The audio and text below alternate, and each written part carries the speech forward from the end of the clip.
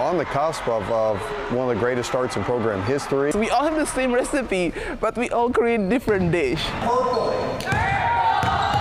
There's no question Sacramento State's Isnelle Natabou is ready to eat this season. So this season I'm cooking. The 6'5" center is certainly bringing the heat in the post.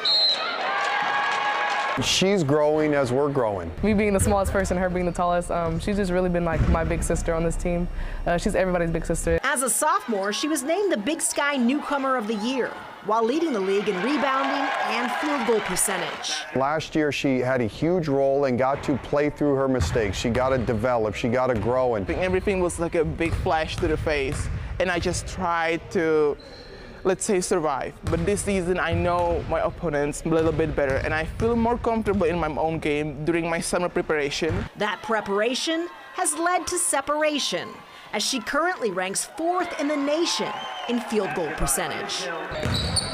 This is a team sport. It's a coach effort of helping me with my preseason preparation. It's a conditioning coach effort. It's my teammates' effort. And I put a lot of work into my craft. She's that big, tall guard. She brings a lot of energy, a lot of loudness when it's Izzy on and off the court. She's powerful. She's athletic. And now she's adding the finesse component. Natabou first took up the game at 12 years old in the Czech Republic. In high school, I was invited to a national team, but I was always the 12th of the bench. I was just happy to be there. She then made her way to the States by way of the JUCO route at Iowa Western. It gave me amazing introduction to American basketball. That's what I needed. And then I got offers to a lot of schools, and I chose Sac State over bigger schools because I knew that even though I'm confident in my game, there are so many imperfections that could set me back if I chose huge schools.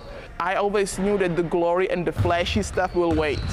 All of it will wait till I will be ready to receive it.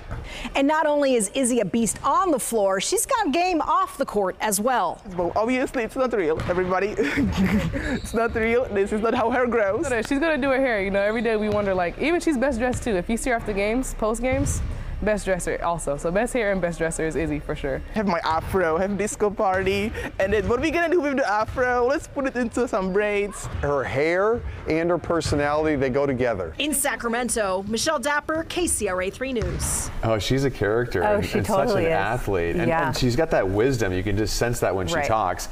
Izzy and the Hornets host Eastern Washington at the Nest on Saturday afternoon. And you can tell she's a really good team player. Oh, absolutely. You can just tell by She's a her good attitude. person. Yeah. Well, if you have an athlete, coach, or team that you would like to nominate as a My58 Superstar of the Week, make sure to email us at superstars@kcra.com.